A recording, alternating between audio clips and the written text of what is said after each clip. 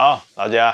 距离上一次更新大概2个多月了，那期间一直收到很多网友的来讯，问我怎么还没更新啊，让大家久等了。那现在呢，正值农历7月，也是民俗上中元普渡的时间点。啊，一般的说法是说，这一个月是地府给好兄弟们放大假，让他们能够到凡间1个月的时间，他们享用民间给他的普品贡品。那也因此呢，在这个月往往被描绘的鬼影幢幢。大家在这个月呢，也可能会听到有很多的禁忌哦，很多事情不能做，很多地方不能去。但其实早期的7月跟现在很不一样哦，也没有那么多奇怪的说法，反而是个很神圣的时节。今天就是要跟大家说一说这个鬼月究竟是怎么一回事，中间究竟是产生了一些什么样的变化呢？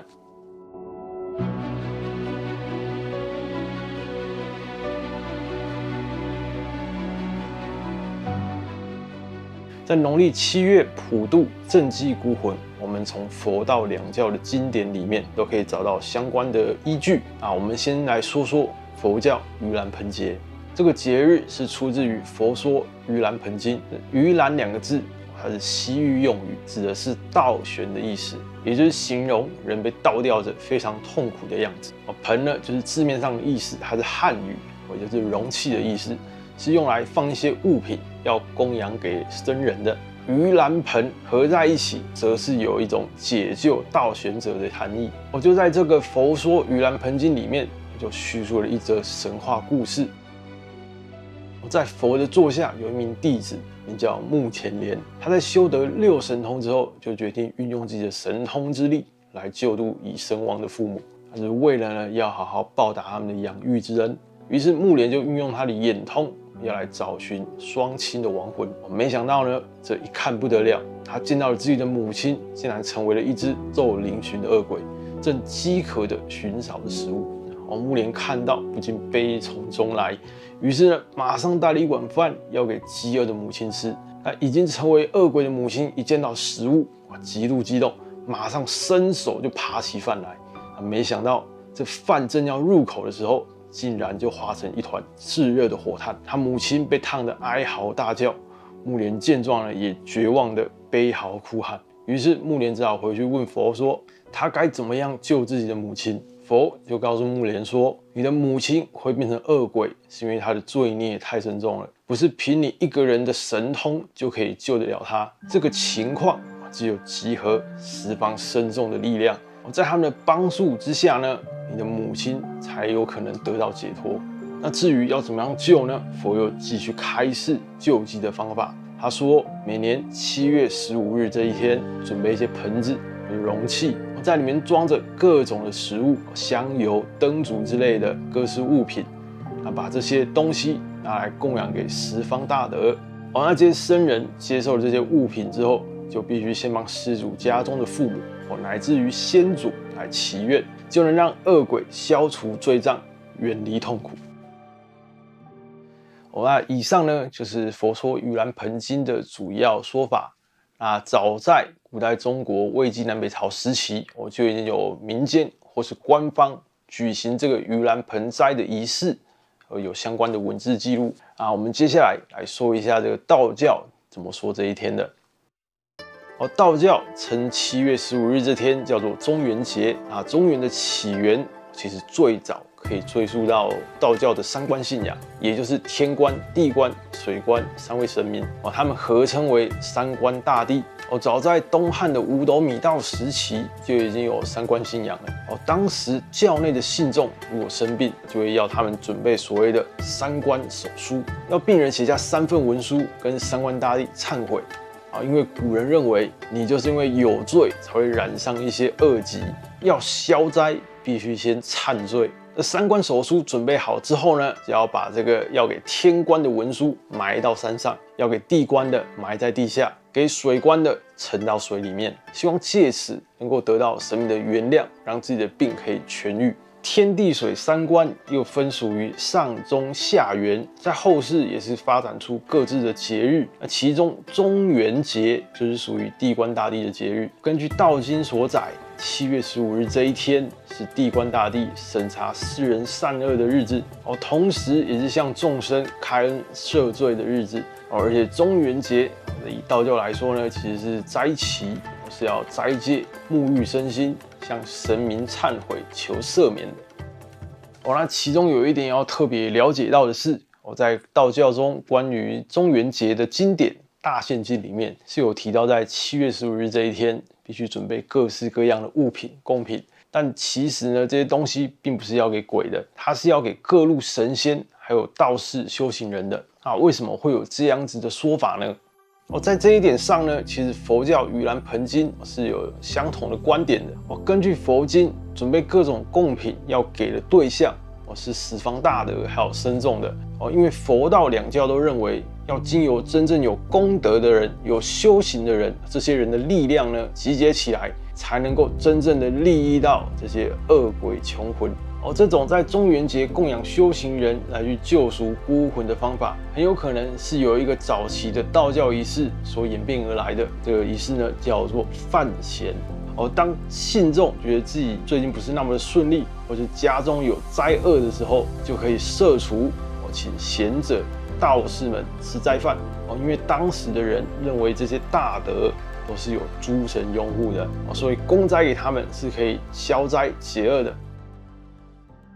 如果呢，你有玩过《三国志》的这个游戏，游戏里面呢，在汉中有一个可以选择扮演的势力，叫做张鲁。他的身份呢，其实是五斗米道的第3代张天师，他就创立了一个斋法，叫做3元涂炭斋。这个涂炭斋呢，被认为是道教最早的斋戒法门之一，也被认为是道教中元节的雏形。只不过这个斋法的仪式，从现在的眼光来看是有点稍微猎奇的。修这个涂炭斋的人，首先他一定要披头散发，在脸上涂满泥巴，并且把头发绑在栏杆上，让他的头呢有悬吊着，再绑住自己的双手，嘴上衔着一块玉。这个景象呢，想象起来都是非常奇怪的画面。但在宗教的意义上呢，就是藉由这种自我体罚的方式来向神明忏罪跟悔过，表达呢要改过自新的意思。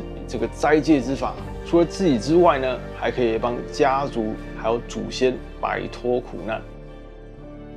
要继续往下讲呢，就要请各位先移驾到唐代因为这个时期呢，无论是道教还是佛教都有相对不错的发展，所以呢相关的记录也比较多，就可以借此来跟大家还原一下早期的中元节到底是什么样的景象。就在中元节到来之前呢，宫内就会忙着织绣接下来要在法会道场上用到的各种的装饰品。在7月15日当天呢，就可以见到这些各种精美的绣品，还有三官大帝的圣像。而且呢，会用大量的金属跟玉片来搭建成天宫的景象。在造景上呢，摆饰着各种仙人跟动物的模型。除此之外呢，也会准备用金子、翠玉装饰而成的盂兰盆。可以因此得知呢，佛道两教在这一天其实已经有某种程度的融合了。当天呢，还请到学士开讲《道德经》还有《南华经》，也就是《庄子》2部非常重要的道家经典。出到了宫外是民间，这一天呢也是热闹非凡。在中元之夜，百姓都会争相前往佛寺、道观参加中元盂兰盆会，而且就连皇帝都有可能专程出宫到寺庙里面参与法会。在道书中就有皇帝在中元期间远赴四川青城山修斋摄教的记载，也由此得知呢，当时根本不存在什么7月不能去庙里拜拜或是不能上山的禁忌。如果这个月真的那么凶险，皇帝怎么可能还专程出宫去拜拜呢？自古以来，在中元节这一天，都有在自家门外点灯，或是到河边放水灯的这个传统。关于中元节很重视灯的这个习俗，最早呢可以追溯到宋代。宋代时呢，无论是民间或是宫内，都会在中元前后连续点灯3天，还会搭戏台演出佛经里的目连救母，各种的市集，还有小贩云集，官民在这天都是会看戏赏灯。从上面的叙述可以发现，在当时的7月其实是个很欢乐的节庆，并不常见什么为7月特别所立的禁忌。当时会强调的反而是斋戒的部分。无论是从道教或者佛教的角度来看，这个中元时节都是很神圣的，信众呢必须要洁净身心。这天呢，大部分人都是吃素的，准备的贡品也是很讲求洁净的，多半都是素果啊、米面之类的。道教的3元大宪经里面，你就可以看到第1条天尊所说的戒律就是不得杀生、淫祀6天神鬼。屠户呢，在这天也是不工作的，因为也没有生意。这点呢，跟现在民俗上的中元普渡各种大鱼大肉堆积成山是大有不同。纵观这个历史上有很多的节日、宗教仪式来来去去的啊，为什么中元节可以流传至今千百年了，依然都是现代民间很重要的节日之一呢？其实早在佛教传入、道教形成之前，古代就有名为7月望的一个传统。这个7月望呢，是古人祭祀祖先很重要的一个节日。望这个字在这里指的是满月的意思，所以这个时间点就是在7月半满月的时候。此时呢，刚好是秋收之后，古人在这一天呢会庆祝丰收，也将辛苦得来的收获呢拿来祭祀祖先，表达自己的追思之情。后来呢，出现了宗教形式的盂兰盆会，还有中元节。佛道两教对于这一天的意义，都刚好符合古人的7月望祭祀，还有孝道的思想，所以呢，也很顺利的就融合了。由此得知，中元节原本是一个缅怀先人、带有欢庆色彩的节日，宗教上呢也是神圣的斋日。那为何到了现代，每到农历7月，总是各种绘声绘影，一堆禁忌跑出来，而且呢还会觉得到处都有鬼呢？关于中元节，大家可能有听过一个跟朱元璋有关的传闻，大致上是说呢，7月原本是一个很吉祥的月份，那就是因为呢，皇帝他刻意的想要独占这一个月，所以呢，把它塑造成一个不祥的鬼月。那这个说法呢，只能说讲到了一部分，没有讲到根本的点上。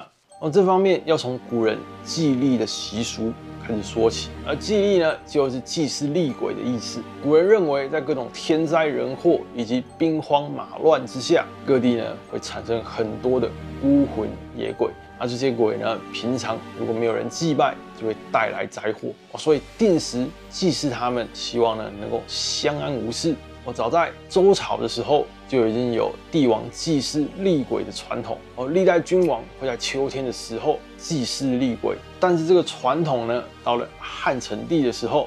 因为有大臣上奏，皇帝呢才下令停止这个帝王祭祀厉鬼的典礼。虽然呢，从此之后祭历这个仪式不再被列入帝王级别的祭祀，但是在地方上的官员跟民间，依然都还是有保留祭历的这个传统。时间就这样一直到了明太祖朱元璋时期，情况呢又产生了变化。当时的明王朝才刚建立没多久，就遇到了各种的动乱，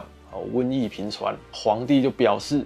这个锅我不背啊，把这方面呢归咎于之前打仗死了太多人，这一切的灾祸呢都是那些无主孤魂没有人祭祀所引起的。于是呢，为了要安定民心，皇帝就下令要举行祭历的国家试点。不止如此呢，他还扩大举办，规定呢每年的清明节、10月初1，还有中元节都要举行祭历的这个仪式。虽然说呢，自古以来民间的这个祭历习俗一直没有断过，但是古代帝王专制时期，皇帝所做的每一个决定都有很深远的影响，这是所谓的上行下效帝王带头祭历，也就更加深了民间在中元节祭拜孤魂野鬼的风气。也确实就是在明清2代之后，中元节的景象慢慢开始变得跟现代越来越像。各地在这天呢，也会开始在河边放水灯来渡孤魂野鬼，用灯火的光明来帮鬼照路。在法会坛场上呢，也会见到一尊焦面鬼王的神像，以鬼王来管理这些会前来会场的恶鬼穷魂。那中元节是鬼的节日，7月是鬼月，这个观念也渐渐变成了一个主流，但也因此呢，盖过了中元节原本宗教上或是传统7月望的意义，而且出自于世人对鬼的畏惧，这个月呢产生了各式各样的禁忌但其中呢，其实是有很多是似是而非的就像是有些人就会觉得7月呢，他做什么事都不对劲，能延后就延后。反而越喜庆的事情，他越忌讳。如果不结婚不入新厝、不买房之类的有的甚至连看医生开刀都要避开7月但是呢，其实以道教的观念来说，中元是个大吉日，众仙云集的日子，是非常喜气、非常吉祥的。各位如果之后听到一些关于7月的一些禁忌或者说法，你觉得有疑惑的话，利用这集的资讯，经过自己的智慧，来去判断这个说法呢，到底有没有道理。愿各位无挂无碍，逍遥自在。下期影片见，拜拜。